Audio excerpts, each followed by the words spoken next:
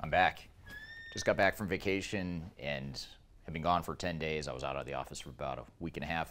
And in that time, I learned a lot and some lessons I want to share about digital transformation.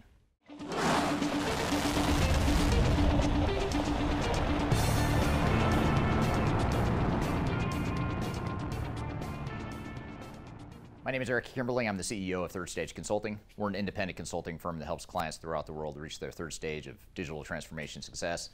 And as I mentioned, I just got back from vacation and I'm back in the office now. This is my second day back. And while I was on vacation, I learned a lot of different things about digital transformation. Now, to be clear, I didn't think a lot about digital transformation while I was on vacation, but in the time since I've gotten back, it's really given me some additional insights or perspectives on things I could share with you here today.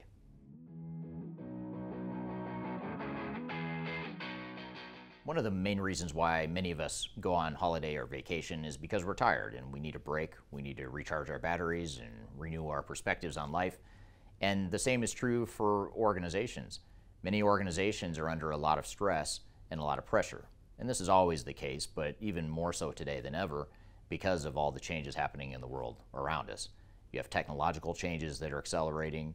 You have layoffs that are happening in many parts of the world. You have macroeconomic trends. You have COVID-related impacts that are still affecting us here today.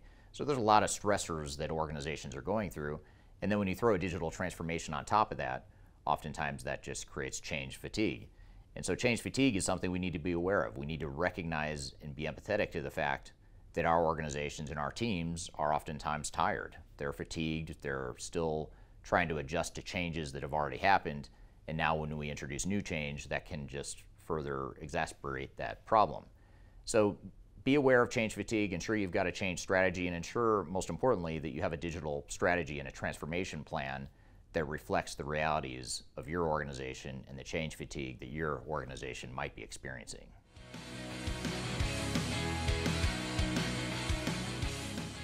One of the beauties of being able to take a holiday or vacation is the fact that oftentimes you get to think outside the box and really have a renewed, different perspective on life and priorities and that sort of thing. And the same is true for organizations.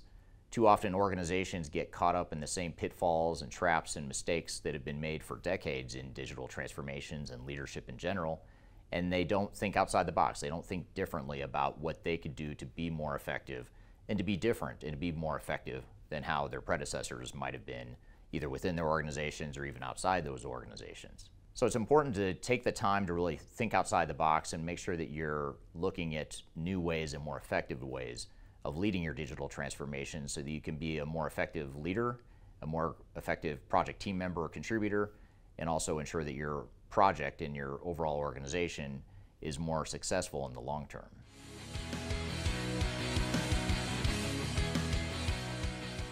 Oftentimes we take holidays and vacations to ensure that we take care of ourselves. It's an opportunity to recharge and reset ourselves and make sure that we're on track and that we're happy in life and all of that good stuff. And the same is true for organizations. We need to find out and figure out how we can take care of ourselves. Now, this statement is true not only for us as leaders and how we lead other people within organizations, but it's also important to note as far as just taking care of yourself individually. What can you do to make sure that you're taking care of yourself? And part of this entails ensuring that you are doing what's right for you as an organization. Too often, when we're going through a digital transformation, we succumb to outside forces and outside pressures that we don't need to. Software vendors and implementation partners and consultants, industry analysts that tell you how things should be aren't always right. It's not always the right thing for you. And so it's really important that you take the time to step back and really take care of yourself and do what's right for you as an organization, lead the project the way that makes sense to you as an organization, regardless of what best practice might be or what flavor of the month management or leadership style might be out there. It's important to make sure that you're doing what's right and that you have a plan and a strategy and approach that aligns with who you are as an organization, it aligns with your culture, and ultimately it makes you individually happier as well.